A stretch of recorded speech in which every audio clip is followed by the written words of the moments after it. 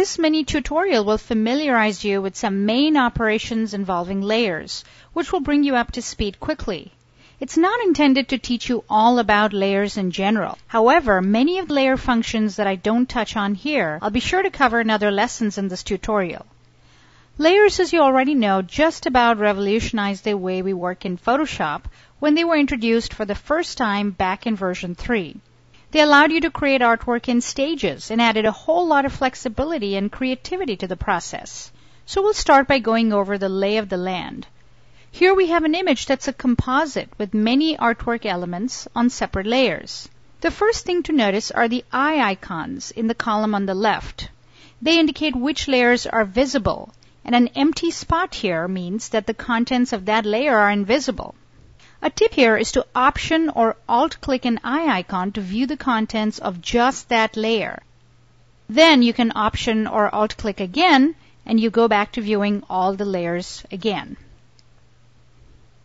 This can be quite handy when checking the contents of individual layers.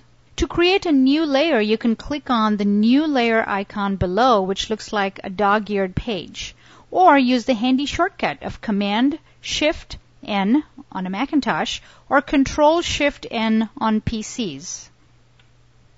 This lets you name the layer at the same time. To quickly add a blank new layer without naming one, go ahead and hold down the Option key along with those keyboard shortcuts, namely Option Command-Shift-N on the Macintosh. And there we have a new layer.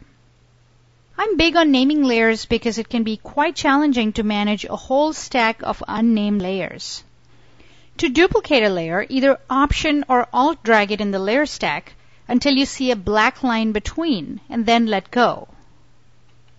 My favorite technique to do this is to type Command-J or Control-J, and then the targeted layer is duplicated.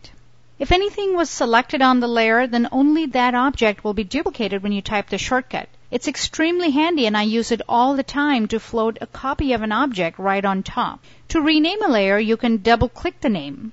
To delete it, either drag it to the trash can below, or Control-click or right-click and choose Delete Layer.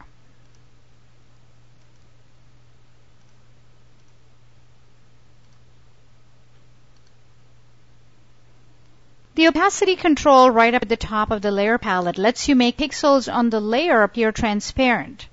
My favorite tip here involves the scrubby slider, which also shows up in the type palette and some other places in Photoshop. You'll notice that the cursor changes to a finger with a double-headed arrow. If you place the cursor on the name opacity in the palette, you can click and drag in either direction to increase or reduce the opacity value. It's very intuitive and dynamic. Try it, you'll love it. Then there are the fabulous and magical blend modes at the top. This menu full of choices gives you a number of ways for the pixels in the current layer to interact with the layer below.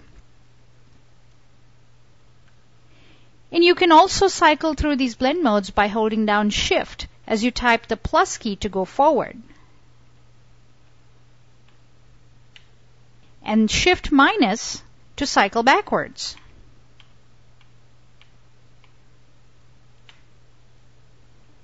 Again, that's Shift plus and Shift minus, something you can do for hours while waiting for inspiration to strike.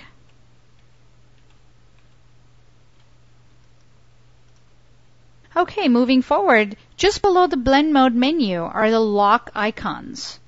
These let you partially or fully lock the contents of your layers. When the lock is solid, it means that all of its attributes are locked and can't be edited.